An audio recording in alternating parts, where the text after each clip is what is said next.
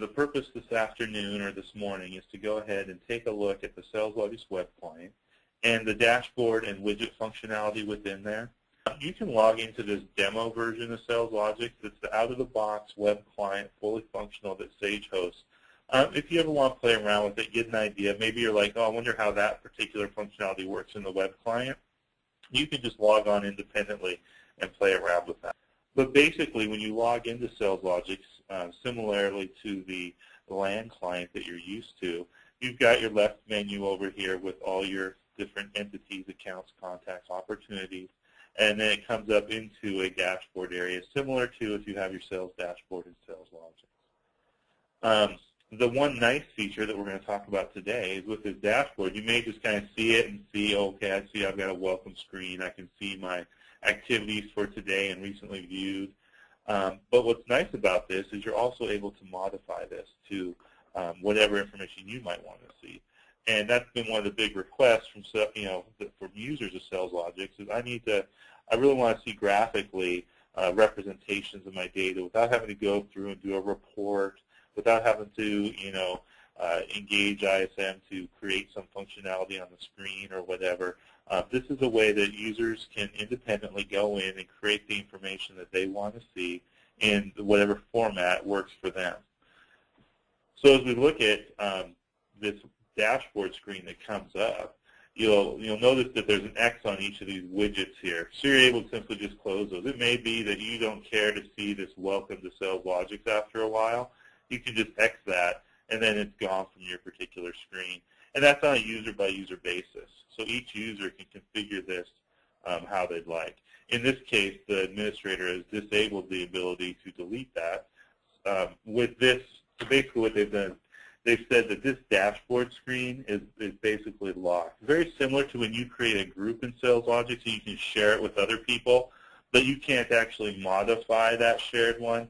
You can create your own local copy, and then you can make your changes to it. So it's just prompting us here, do you want to make a personal copy of this page? And I'm just going to say no because we really don't care in this case. So as I see on here, some of the default ones are the recently viewed accounts, and then there's just a hyperlink, so I can click right onto Abbott Limited if I wanted to jump back in there and bring up the account detail screen for Abbott Limited. And again, just as an overview to the web client itself, it's a very similar layout to SalesLogix on the network client. You've got your top detail section. You've got a middle pane area where you can drag a tab. I'll take tickets, for example, and I'll drag that tab into the middle pane, just like you can do on the standard client. One thing you can do in the web client is you can actually drag more than one tab. So I could drag tab after tab after tab and just keep scrolling down if that's something that you would want to do. I'm going to go ahead and take that back down just because I'm running this at a little lower resolution than I normally do so that it displays well on the meeting.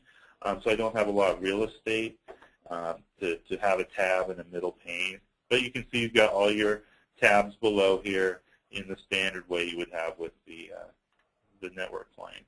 I could hyperlink here and go straight over to a ticket, for example. I'm going to go back up to the welcome screen.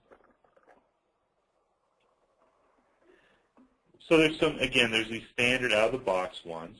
I'm going to click on activity here. And this is one that has several custom groupings that have been added to the system. So you can see tickets by status, for example.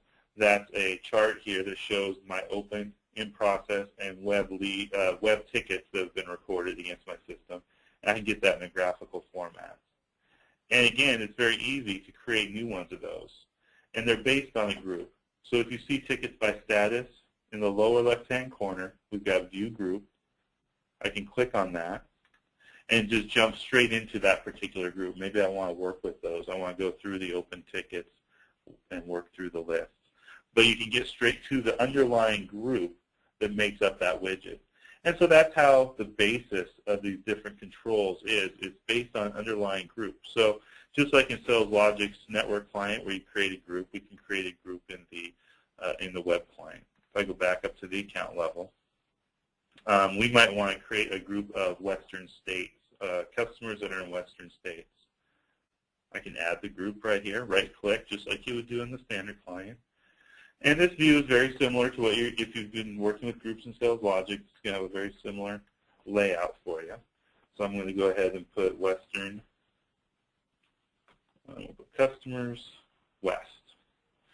And in my conditions, go out to the address table. Oops, that's the shipping ID. If you notice, that's the address table joined the shipping ID. I want the address table based off the address ID. And I'm going to pick address, or on the conditions, cancel that. I'm going to say state equal to Washington.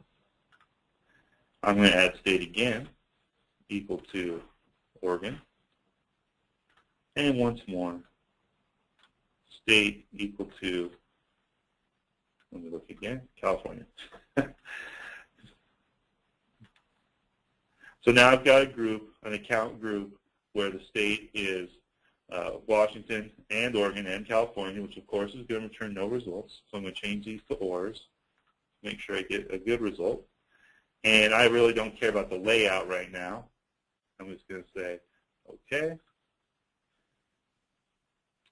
And here we have the 10 records that are the accounts that are in Washington, California, or Oregon. So nothing new there, just created a group. But if I go up to the welcome and I go to this, close this here, it keeps, I can right click and I can say, I can create new tab,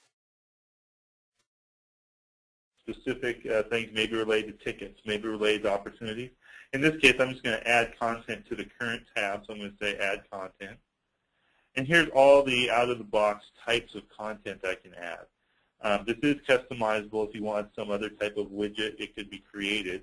But out of the box, you've got bar charts, column charts, funnel charts, just a list of items from the group, a line chart, pie chart, several different types of content that you can add.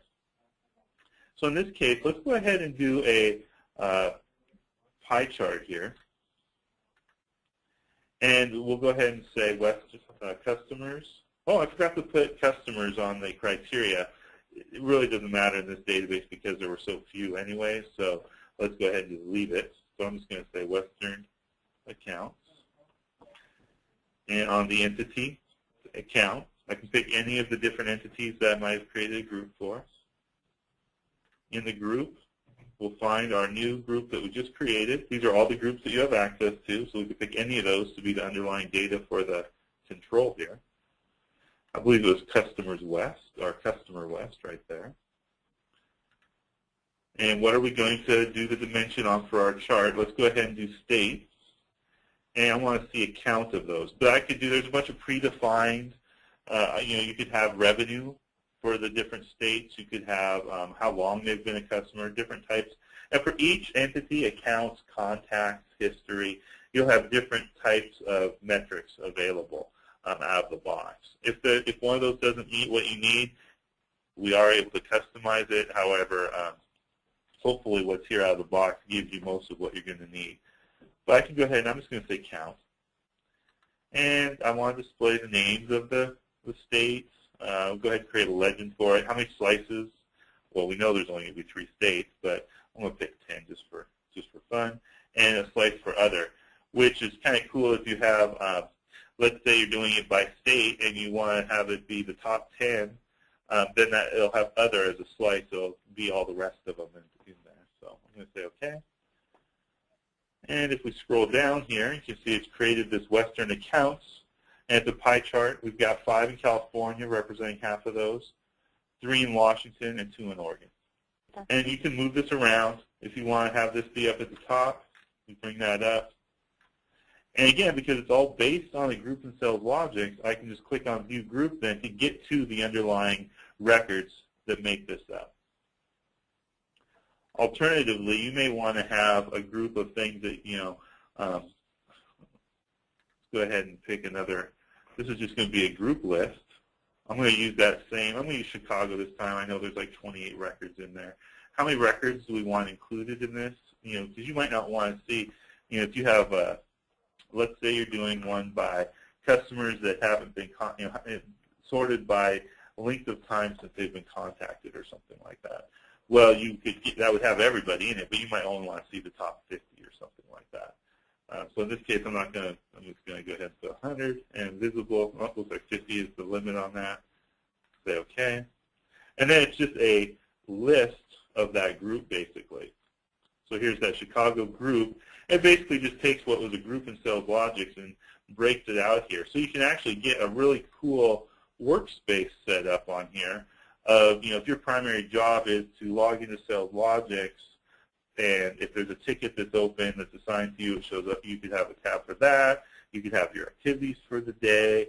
You could have opportunities that are closing this month. Whatever is specific to your job function, you could have all those widgets here on the screen. If you get a little higher resolution, you might be able to see 5 or 6 of those, and that really becomes your workspace. So you're able to log in and just start going to town on the things that concern you. A lot of times we hear that in SalesLogix that there's thousands of accounts, there's all these contacts.